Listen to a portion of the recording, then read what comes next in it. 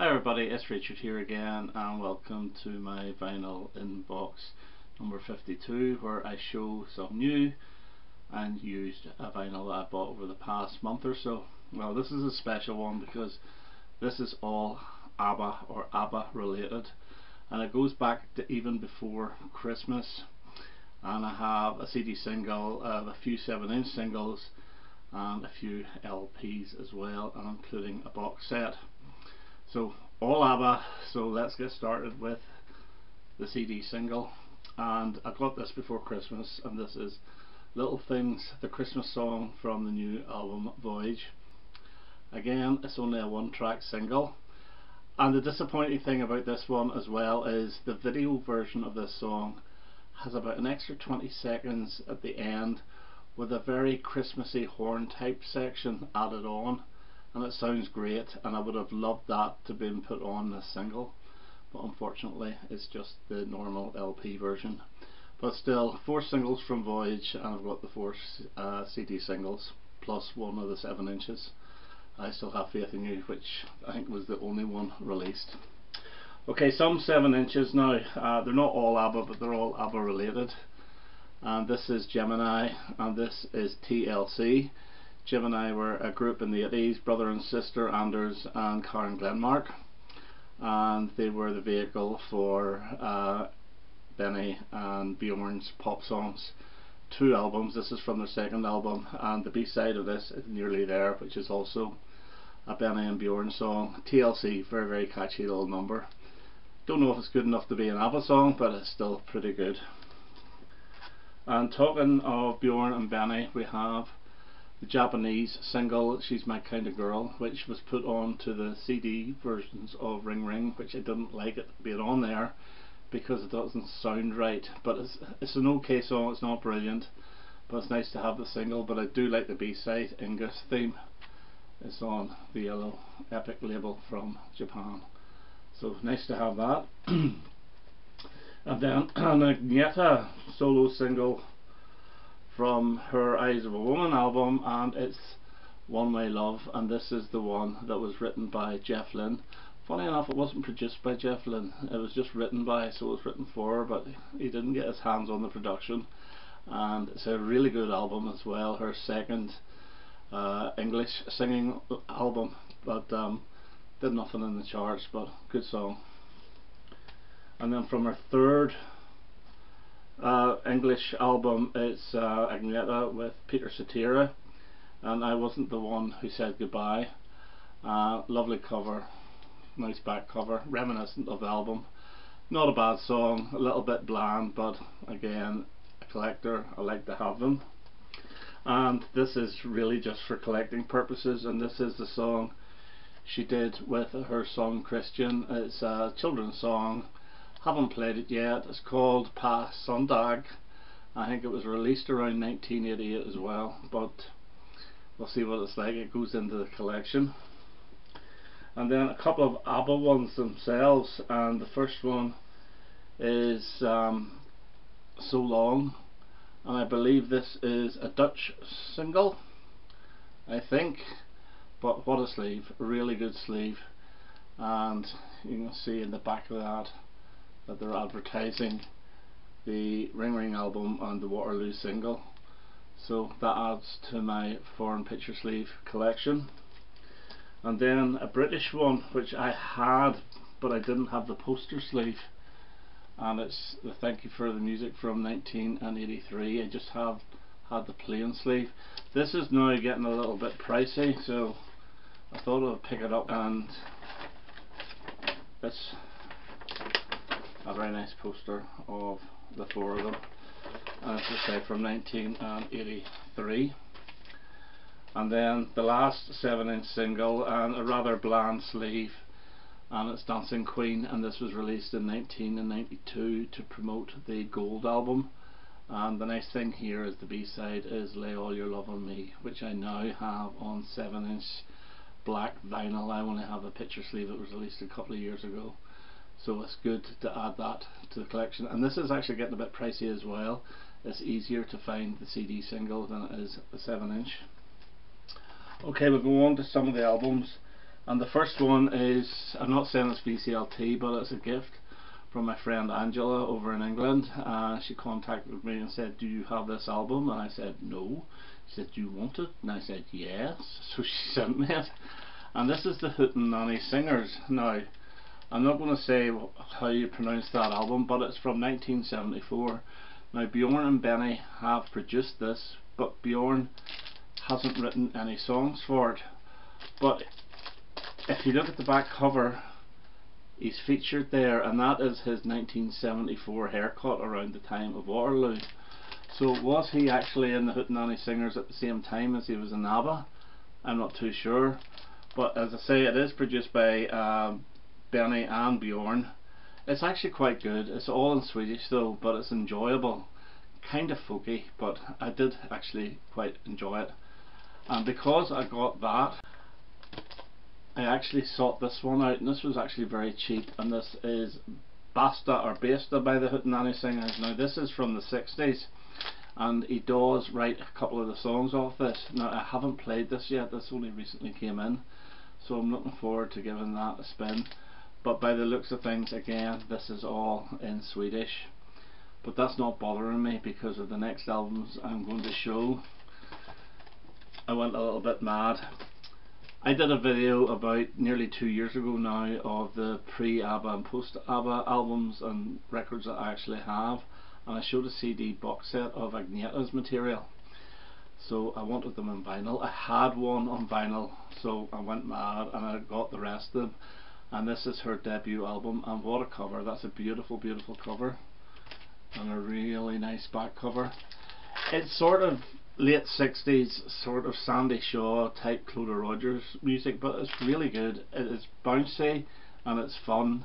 I have no idea what she's singing about, but I really enjoyed it, and this would be probably my favourite of these next couple I'm going to show you. This was the first one that I actually got, and it is her volume 2, her second album, and it's more of the same. And very nice back cover as well, with pictures of Agneta. Very, very young looking. Yeah, this I didn't have to struggle too hard to get this, because this is an English release and I think it's some blue vinyl. But I played this a few times and thoroughly enjoyed it as well. And then the third album, which I think I had to get from Germany or one of those countries, and this is Som Jag Är, or Air. Another gorgeous picture of Agneta in the back. And this is every bit as good. Again, I have no idea what she's singing, but I've been playing this in the background, and the tunes are really getting into my head, and the words will get into my head even though I have no idea what they are. And the fourth one, and probably my least favourite of them, and this one here, from about 1971, and yeah, nice picture, a little bit more, less bouncy, a little bit more serious, a little bit more mature, but still a very good album, and I enjoy all those 5 solo Agneta albums. I would love to get the singles that she released, because some of the sleeves are absolutely amazing, but they're far too expensive. You're talking about nearly £70–80 for each of them, in decent condition, not in very good plus. We're talking about very good. Far, far too dear. Now because that, I wanted to get some Frida, and this is the one that I really, really wanted. And I saw Rob Eisen actually show this. He got this from his local record shop, Ben, I believe. This I struggled to get. I ordered this album here, Frida, from Germany. I was prepared to pay the postage. The actual album itself was normal price, but the postage was exactly the same. Unfortunately, I got an email back saying he had just sold it. I thought, right, okay. And then a couple of weeks later, I've been looking for it, and I found one in Australia, and it was a normal price, but the postage was nearly twice the normal price of the album. And I thought, right, it's coming up to Christmas, I'll treat myself. So it'll probably take ages to get it, so I ordered it, and about 4 days later I got an email back saying, sorry, it just sold it. And I thought, I'm never going to get this. And then I checked eBay, because I usually do, and I checked eBay again, and there was one in England for about £22 with about £3 postage. And I thought, bloody hell. So I ordered it and I was expecting an email back saying sorry, but we just sold it, and then I got this message back saying it's been dispatched. I think this is fantastic. This is a really, really good album. She does a version of Suzanne by Leonard Cohen, which is really good. The thing about Frida's stuff, she would do a lot of cover versions. A lot of Agneta stuff was either written for or written with her, so they're all brand new songs. Another one I really do like is her version of I Don't Know How to Love Him from Jesus Christ Superstar, and I'll say that Frida does the best version of the song Licka, which is from the Bjorn and Benny album. I absolutely love this, really, really good album, and delighted to finally get it, so I'm not jealous of Rob anymore. And then I looked at Discogs about Frida's singles, because I know she had quite a few singles. I have them on CD in the 60s, but no album, and I thought maybe there's a compilation vinyl album, and I saw this one, and this only took about a week to come here, and it was dead cheap. It's just called Anna Friedlinstadt, and you'd buy it for that cover alone, so you would. And I played this, and this is magnificent again. It has got about 4 or 5 singles and a couple of B-sides, and again some of these songs are cover versions. So she does a cover version of There Goes My Everything, which Engelbert Humperdinck had a big hit with. I think Elvis had a hit with it as well. She does a Benny Andersson, Bjorn Ulvaeus original called Peter Pan, which is fine. It's actually a little bit like Little Things, it's that type of song.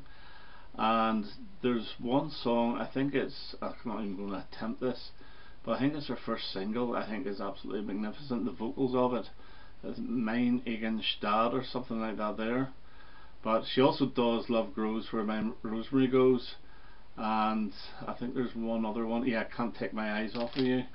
It's a really, really good album. It's a cheapo album, but it is absolutely excellent, and that cover is to die for. So what else have we got? Yes, a little bit of VCLT from John Heaton, and he sent me an album by ABBA, and ABBA's Greatest Hits, one of my favourite albums of all time, but he sent me the original European version. Actually, this is a Yugoslavian version, so this actually cover freaks me out. It's the same as the British one, except that there's no Fernando on it. And if you look at Agneta's, the end of Agneta's legs with all her shins, all the shins coming from her kneecap, it really is freaky. But it's a weird cover, and for those who are doubting, the inside is the cover that we got. This is a fantastic album. Again, it doesn't have Fernando, but I've never had this on vinyl. I've got the CD version of this with the cartoon cover, but never on vinyl, and it was a surprise. I didn't know I was getting it, so thanks very much, John. It's very, very much appreciated, and I think it's my first Yugoslavian record as well. And then lastly, I've got this, and Dale from Gateful 33 showed this, and he sort of dismissed it. I think he picked it up for peanuts. I had to pay a little bit more, but I always fancied it. I didn't need it. Of course I didn't need it with all the songs, but I really wanted the Reader's Digest box set, the best of ABBA. And it says 1972 to 1981. Well, it's not really, it's 72 to 80. Although you could argue that Lay All Your Love on Me, which is on this, was a single in 81. It was from the 1980 album. And it is a 5-record box set. And if I can take some of this out, it has the Reader's Digest quality guarantee, which is pretty cool. And I'll show you these albums. Take these out. They'll probably fall on the floor here now. Okay. So they're all very generic type covers, but they're really nice pictures. So you have, this is record 1. I'll put this down here. Record 2. Features all the hits and big LP tracks, more or less nearly everything. But it's nice to have. I'll never play it, I just wanted to have it. This is actually, I love the pictures of Agneta and that there. And then record 5 is from the Super Trooper sessions. So with this one here you have Super Trooper opening, and then you have Intermezzo number 1, Me and I, Rock and Roll Band, Elaine, and Dante, Happy New Year. So you're getting B-sides as well. So it's not that expensive, and funny enough, after it arrived, my mate Johnny, who owns the record shop in Ballymena, sent me a message saying, "Do you have this? I just got it in," and it was the box set, and I said, "I'm sorry, I've just already bought it." But yeah, great to have. The Best of ABBA, Reader's Digest. I think this came out around 1982. Okay, so that's my final inbox, well, CDs as well, for number 52, all ABBA, and I'm still going mad. I keep on looking to see if there's anything else going cheap that I don't have that I can add to the collection. Okay, I hope you enjoyed that, and I hope to have another video quite soon. All the best now. Bye bye.